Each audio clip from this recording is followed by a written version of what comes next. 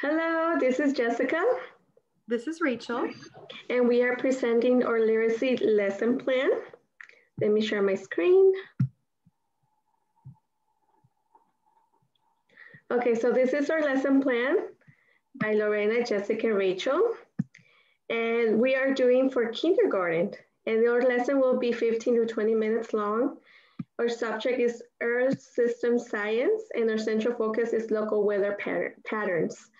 This way, students can connect clearly with this topic, which is universal. And then here are our learning standards, which connect to our lesson.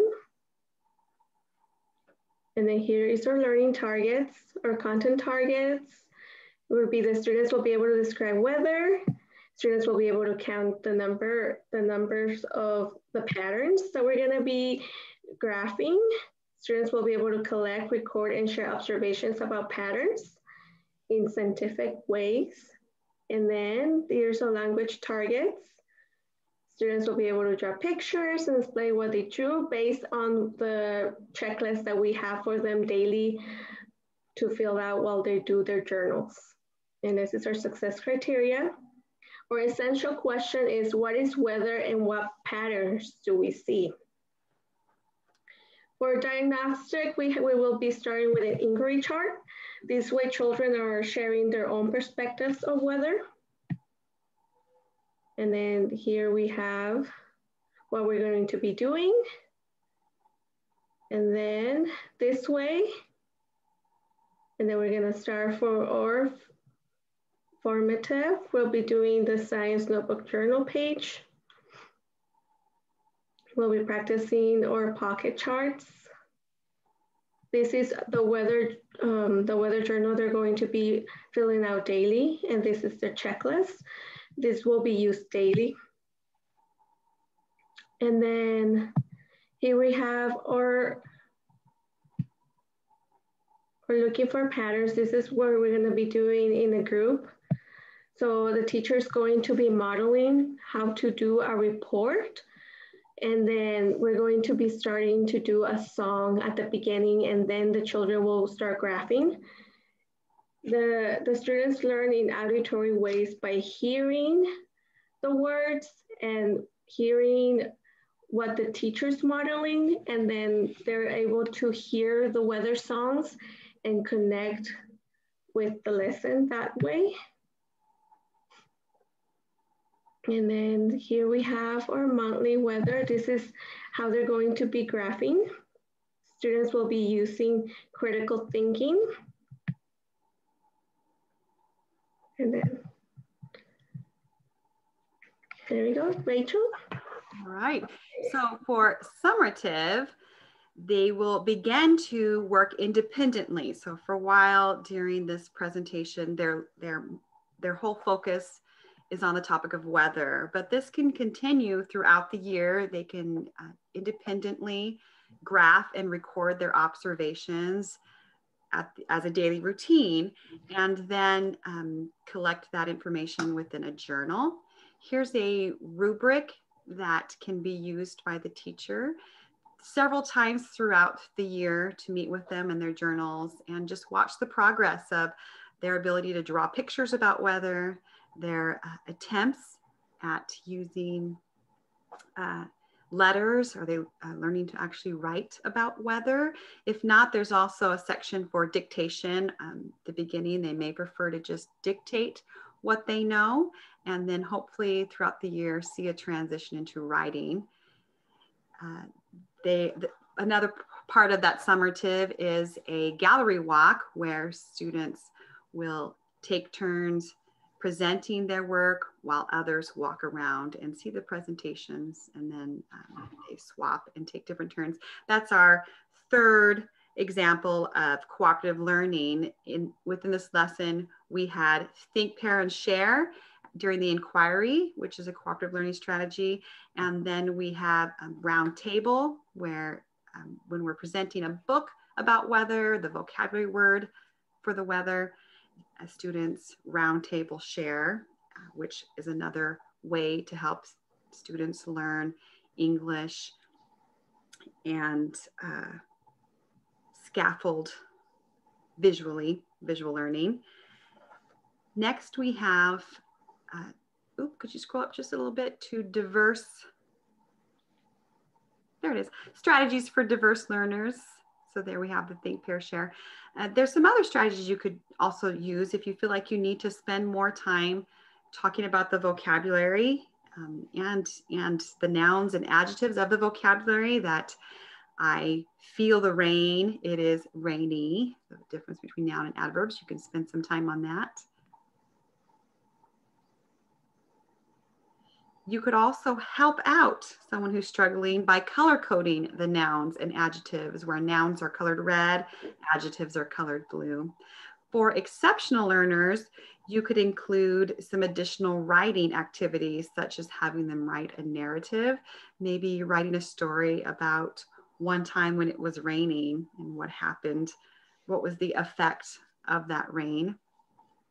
For culture responsive teaching, we want to include pictures along with the vocabulary, and we can also translate materials into home language, especially things that we send home. Here's a list of all the materials that we need and some pictures to help clearly identify them. Technology needed, a document reader can be helpful to make sure we're projecting items so that the whole class can see.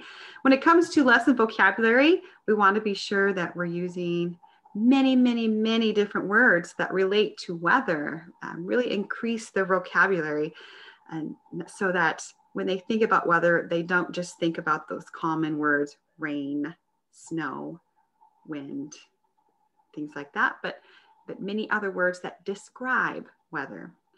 To wrap up the lesson, we can use sentence frames and a pocket chart, where we're, again, it's a literacy lesson, so we're using a lot of words about weather. They, and periodically, it's important to meet with their journals. You can even have them present the journals at an author's circle. And end of the year, students can take their journals home. Here's some ideas for extending this lesson. You can read some picture books about weather, tell weather stories, make a weather book, read more about weather as it relates to cause and effect. How does weather affect things? This lesson is mostly targeted on the learning outcome that students can draw a picture about weather and describe it, and that they can notice patterns. So the purpose of graphing is so that they can see those patterns and then can be asked to problem solve a mathematical question, such as how many days was it snowy? How many days was it cloudy? Comparing 2 months, which month had more, which one had less? Word problems like that. Here is a way to connect with home, sending home a classroom newsletter, letting families know that we're learning about weather. Include the weather song so that families can support the learning at home by singing the song with them. We also thought that perhaps over spring break and winter break, when students aren't in the class, they could be sent home some data sheets to collect the weather data from home and then bring it back to class, so that they're continuing that daily routine. There we go. So as you can see, our learning targets were our academic learning standard. It's the Earth Science Standard for kindergarten, which says that students can use and share observations of local weather. They can use it, they can observe it, and they can describe the patterns they're seeing over time. Because this standard says over time, we felt like this lesson needed to be done over time. And so this is something you can do in your classroom all year long, but devote a period of time, a few weeks or a month, to the weather, and then make it a daily routine the rest of the year. The other standards that this lesson supports are some kindergarten writing, speaking, and language standards, as well as some Common Core kindergarten math that involve writing about counting numbers, answering the questions of how many, and then comparing greater, less than, equal, which they'll be doing. And then the English language proficiency, the ELP standards, are also taking place within this lesson. And these are happening all year long. So as you can see, this lesson has learning outcomes that are clear, and it correlates well with those standards.